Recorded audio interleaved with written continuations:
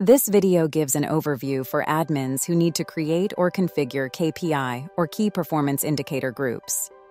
KPI groups are displayed on the Run page for solutions. The metrics in each group are automatically updated nightly for your users. A KPI is an individual metric that tracks progress over time. KPIs can be grouped together and then mapped to a solution.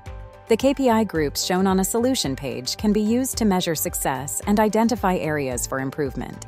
For example, KPIs can be used to report on a variety of metrics, such as availability, the percentage of time that a solution is up and running, customer satisfaction, the level of satisfaction that customers have with a solution, mean time to restore, the average time it takes to restore a service after a system or product failure. Install the Digital Portfolio Management application from the ServiceNow store. During install, the necessary performance and optimization plugins are also installed. Now let's look at our example. We're in the DPM workspace, logged in with the DPM admin role. Under the Run tab is where we'll find the KPI group that has been mapped to this solution. When we open the KPI, we will find nested metrics like the number of outages and outage duration, and we can see which offering is experiencing the outage. By default, KPI metrics are displayed as aggregated metrics over a 7-day period. With the date pickers, we can adjust the date range. The alternative way to view metrics is to see the latest score. To do that, we'll navigate to KPI Group's properties. Then, toggle the Yes/No option on and save. Now the Data from Date appears on the individual KPI card, and the date range picker is not shown. The number that appears in the metric is the last score, while the spark line shows the trend from the last 30 days. Next, let's explore the configuration options for KPI groups. Several KPI groups are included in the base system DPM application. We start by searching for them in the navigation menu. We'll choose Performance Snapshot. We can modify the name, description, and the order in which the group list is displayed. But we can't change the type because it would break the mapping. We'll learn how to map a KPI group later in the video. If our metrics are displayed as aggregated, we can change the aggregate from average to sum. We can also change how the data is displayed in reports.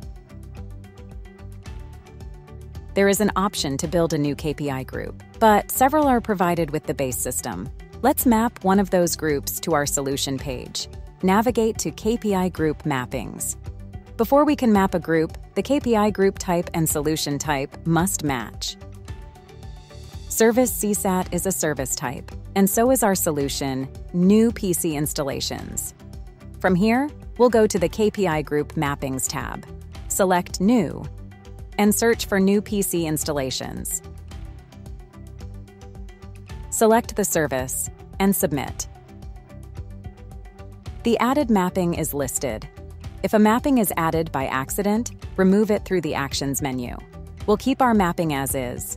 Let's return to the Run page of the New PC Installation solution.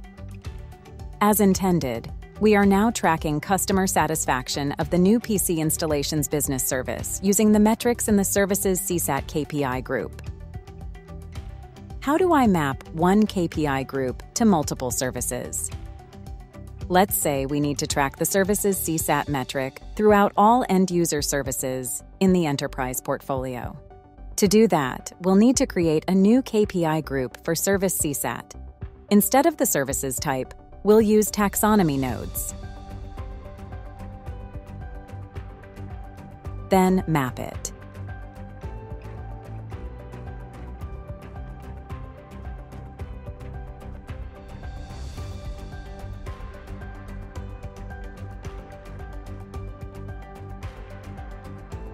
Now, in the End Services portfolio, we see the Services CSAT KPI group.